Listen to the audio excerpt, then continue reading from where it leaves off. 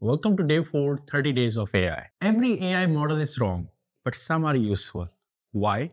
Because they are maps, not territory. Let me explain what does it mean. When we create machine learning models, we are essentially creating maps of reality. And like all maps, they simplify the world to make it useful. Consider GPT. It doesn't really understand language. It has built a statistical map of which words tend to follow others. This map is incredibly detailed, with billions of parameters trying to capture the underlying patterns in text. But it's still fundamentally a compression of reality. This distinction explains many AI limitations.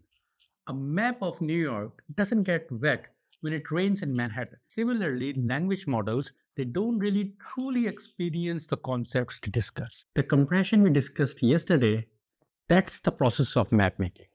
The model discards information it deems irrelevant and preserves what it finds useful for its objectives. This process inevitably loses some nuances and contexts. This is why AI sometimes make confident mistakes. It's following the map faithfully even when the territory has changed. So what's the key takeaway?